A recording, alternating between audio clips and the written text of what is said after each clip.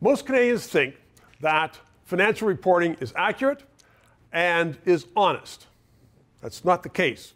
New book out, Avoiding Swindlers, by Al Rosen, who is a very experienced business person and accountant and professor. He joins me right now. I read through the book. You're talking about how to avoid swindlers, but let's just first of all ask, why are the swindlers getting away with it in Canada? The rules have changed. Yes. When did they change and how?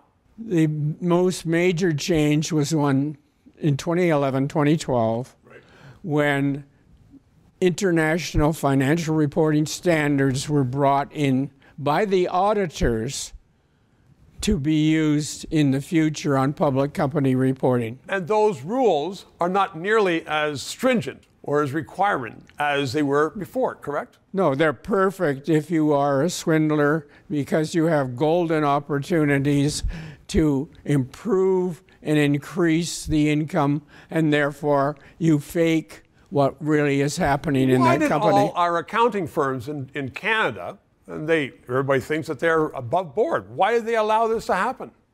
They somehow or other got together with these international people, at the time it was out of Europe, and decided they would support an attempt to have uniform across the world. But the United States accounting firms did not agree to this. Absolutely not. There are bits and pieces they've accepted, but they've kept their own system. So it's more accurate in the States than it is in Canada. So we got led down the garden path.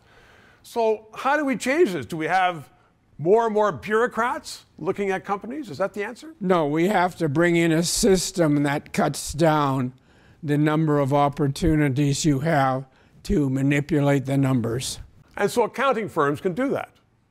They could bring in this new system or bring in the old one. They could, but they didn't and have not done so in the last 10 years. So as a result of that, people are looking at companies and saying, or they should say, this is not entirely accurate, particularly with companies that sell marijuana.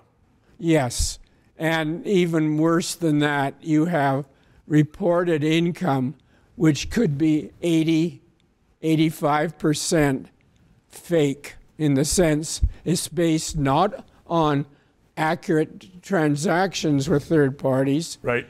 It's based on management's guesswork. So a lot of Canadians are being taken to the cleaners because the rules have changed. They don't know it, which is why you wrote this book. Exactly. Avoiding Swindlers. That's the third book we did on swindlers. And on that basis, this one is written as much as possible for the average person who doesn't like accounting very much. Ha! It'll be a bestseller. Al Rosen, thank you very much. 3 minutes. If you did not know that the red ensign, formerly Canada's flag, has now been labeled by the Canadian government a symbol of hate, and they're sending that to all the students, then press subscribe and PayPal and learn more.